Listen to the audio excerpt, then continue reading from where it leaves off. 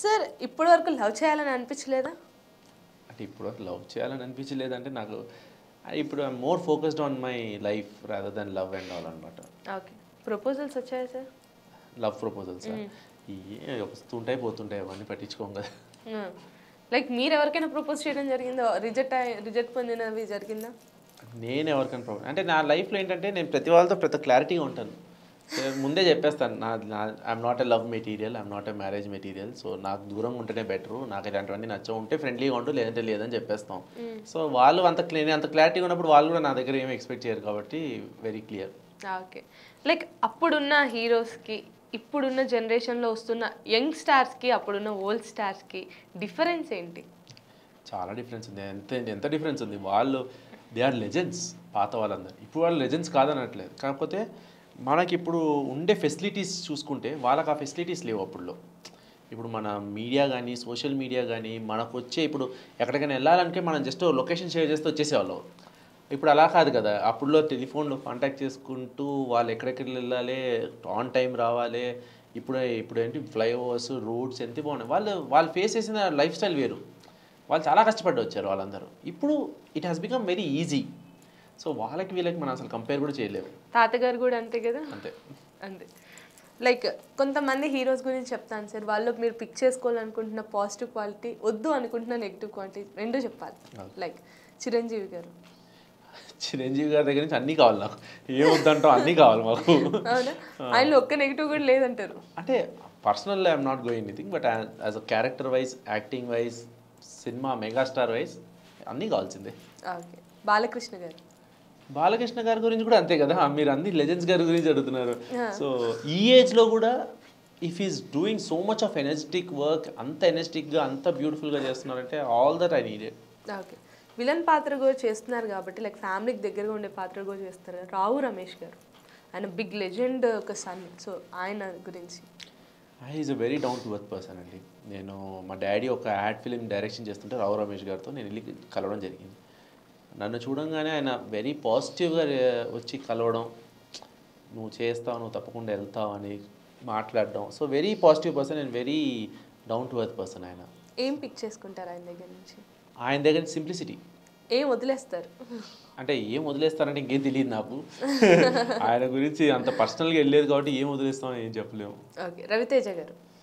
రవితేజ గారు bond star. ఆయన దగ్గర నుంచి నేర్చుకోవాలంటే హార్డ్ వర్కే. ఎలా కింద స్థాయి నుంచి ఈ స్థాయికి వచ్చారంటే hard work, his patience, already అవన్నీ నేర్చుకోవాల్సిందే. నేను నెగిటివ్స్ ఏం చెప్పట్లేదు, వదిలేయాలి. అసలు నెగిటివ్స్ ఎక్కడ, ఎవరి దగ్గర నెగిటివ్స్ ఏముంటాయి, ఎవరి దగ్గర ఏముంటావు. ఓకే. లైక్ రామ్ చరణ్ గారు. Amazing dancer. ఒక ఆయన చేసిన సాంగ్ ఒకటి మీరు కూడా చెయ్యాలి, లైక్ రీమేక్ చేయాలి అని అనుకుంటే కనుక, రీషూట్ చేయాలనుకుంటే ఏ సాంగ్ చేస్తారు? లైలా ఓ లైలా. లైలా ఓ లైలా. ఓకే. ఎన్టీఆర్ గారి మూవీస్లోని ఆయన చేసిన పాత్రలో ఒక పాత్రని మీరు చూస్ చేసుకోవాలి. పాజిటివ్ చెప్పే ముందు ఏది చూస్ చేసుకుంటారు? రీషూట్ కోసం సింహాద్రి చేస్తారు. Simhadri. Okay. Like positives ఆయనవి. NTR గారి గురించి పాజిటివ్స్ చెప్పాలంటే చాలా ఉన్నాయి. ఆయన I mean like he's an amazing dancer and very dedicated actor ఆయన. సో మనం చూసిన ఎన్టీఆర్ గారు వేరు, స్టార్టింగ్లో వచ్చిన ఎన్టీఆర్ గారు వేరు, ఇప్పుడు చూడని ఎన్టీఆర్ గారు వేరు. How he changed himself, how he moulded himself.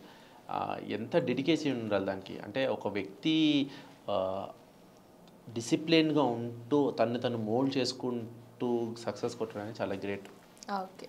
Allu Arjun గారు. Stylish star. స్టైల్ మొత్తం స్టైల్ అంతా తీసేసుకోవాలి ఆయన దగ్గర లాగేసుకుంటారు అయితే. ప్రభాస్ గారు. ఆయన మంచితనం అంతే. I want take away all his good things. అలాగే ఆయన ఫ్యాన్స్ని కూడా. ఓకే. సలార్ మూవీ గురించి మీ ఎక్స్పెక్టేషన్స్? లైక్ అంటే సలార్ మూవీకి మా రవి బసూర్ గారే మ్యూజిక్ డైరెక్టర్, మన శాసనసభ చేసిన మ్యూజిక్ డైరెక్టర్ సలార్ మ్యూజిక్ కూడా. సో ఆ ఎక్స్పెక్టేషన్స్ చాలా హైగా ఉన్నాయి ఆయన మీద. అంటే వీ హ్యావ్ సీన్ మాస్ ప్రభాస్ని చూడాలనుకుంటున్నాం మనం అందరం. సో ఆ మాస్ ప్రభాస్ని చూడబోతున్నామేమో అని నా ఫీలింగ్. మళ్ళీ ఛత్రపతి తిరిగి వస్తుంది. Maybe we can't say. Okay. Like Pushpa 2 గురించి మీరేమనుకుంటున్నారు? పుష్ప 1 ఎంత సక్సెస్? నీ అవ్వ తగ్గేదేలా అన్నది ఒకసారి డైలాగ్తో స్టార్ట్ చేద్దాం. పర్లేదు చెప్పండి సార్. నేను చెప్పాను కదా, నీ అవ్వ మీరందరూ చేస్తే బాగుంటుంది, అల్లు అర్జున్ గారు చేస్తే బాగుంటుంది. మీరు చేయండి ఒక్కసారి. నేను చేస్తే నేను చూస్తాను సార్, ఎవరు చూడకపోతే ఒక్కసారి. ఈ అవ్వ తగ్గేదేలే. అంతే. సో పుష్ప 2 గురించి. పుష్ప 2 అనేది ఆబ్వియస్లీ ఎక్స్పెక్టేషన్ చాలా హైగా ఉన్నాయి. సో సుకుమార్ గారు కానివ్వండి, వీళ్ళందరూ కానీ they are all amazing workers. And వాళ్ళందరూ అదే అనంగా వీళ్ళందరూ they have well planned professional technicians and actors. So వాళ్ళకి తెలుసు వాళ్ళందరికీ ఎలా తీస్తే ఎలా జనాల్లో ఎక్కుతారో తెలుసు, వాళ్ళంతా డెడికేటెడ్గా వర్క్ చేస్తారో మన అందరికీ తెలుసు. So no words about it, we are still waiting for it. అంటే నెక్స్ట్ ఏంటి అని వీఆర్ స్టిల్ వెయిటింగ్. ఓకే.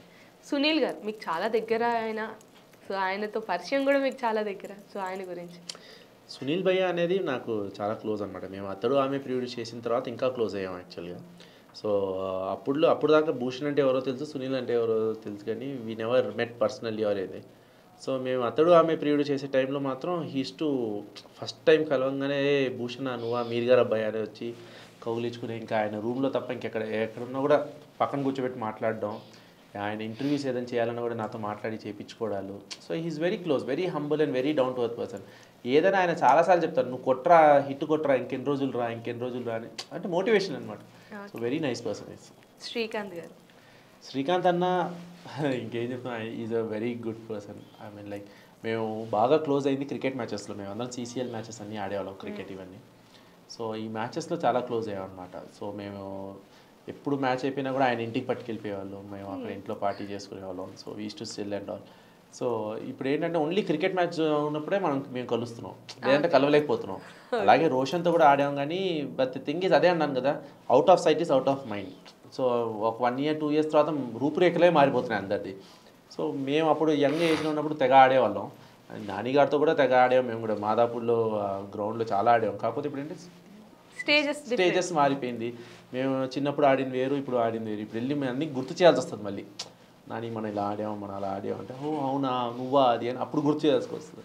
అలాగే శ్రీకాంత్ అన్న కూడా very nice person, very good person. ఇప్పుడు 100% ఎందుకు గుర్తు, మేము క్రికెట్ చాలా బాగా ఆడేవాళ్ళం కదా. ఓకే, గుర్తు చేసుకోవాల్సిన అవసరం లేదు ఆయన దగ్గర.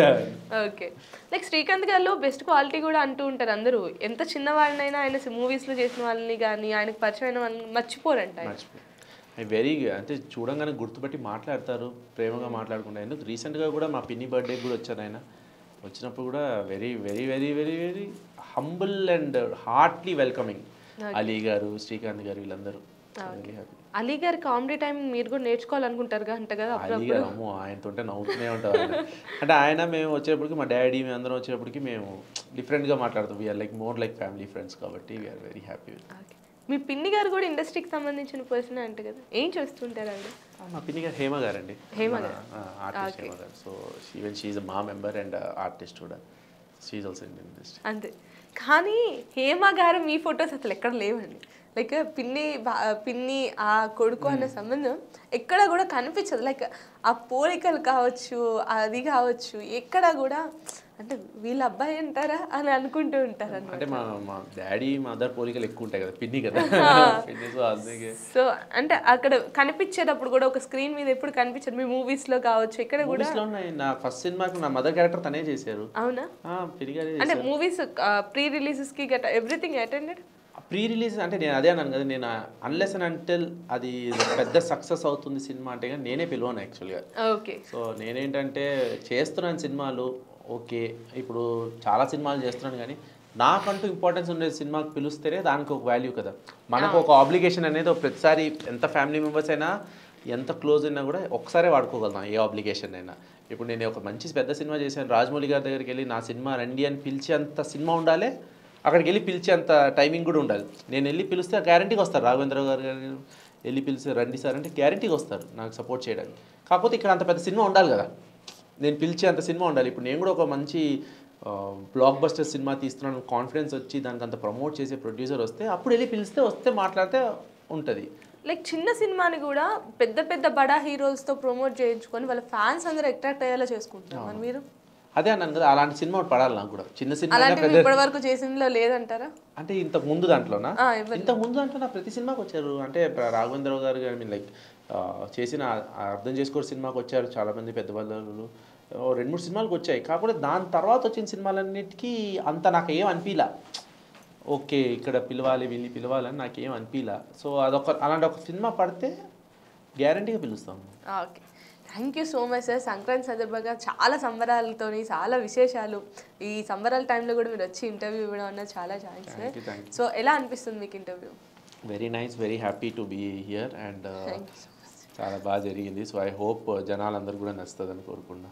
Thank you so much sir. మీ ప్రేక్షకులకి ఏం చెప్దాం అనుకుంటున్నారు, మీ ఫ్యాన్స్కి కావచ్చు? అందరికీ ముందుగా సంక్రాంతి శుభాకాంక్షలు. సో అందరూ హ్యాపీగా ఉండాలని కోరుకుంటున్నాను. అలాగే be happy, be successful, always wear smile, నవ్వుతూ ఉండండి and stay successful. Thank you sir. Thank you so much. So చూసారు కదా, భూషణ్ గారి ఇంటర్వ్యూ అందరినీ ఆకట్టుకుంటుందని మనస్ఫూర్తిగా కోరుకుంటున్నాను. ఈ సంక్రాంతి సందర్భంగా అందరికీ ఒక మంచి స్టఫ్ వచ్చానని కూడా అనుకుంటున్నాను. సో మా ఛానల్ సబ్స్క్రైబ్ చేసుకోండి, లైక్ చేయండి, షేర్ చేయండి, అలాగే కామెంట్ చేయండి. Thank you so much guys. Love you all.